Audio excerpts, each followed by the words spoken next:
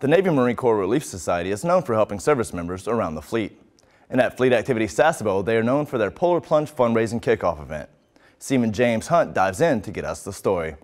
Sailors and civilians came together at the Juliet Basin in Fleet Activities Sasebo for a unique experience to kick off the Navy and Marine Corps Relief Society's active duty fund drive. The Polar Plunge helps the NMCRS raise awareness to their cause and helps them spread the word about fundraising. The cold water wasn't the only thing that shocked people. The crowd that showed up was the largest yet.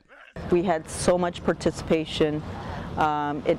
Today's event doubled the amount of personnel that participated from last year. With a huge showing at the Polar Plunge, the NMCRS is looking forward to raising lots of money to help service members and their families. Seaman James Hunt, Fleet Activities, Sasebo, Japan.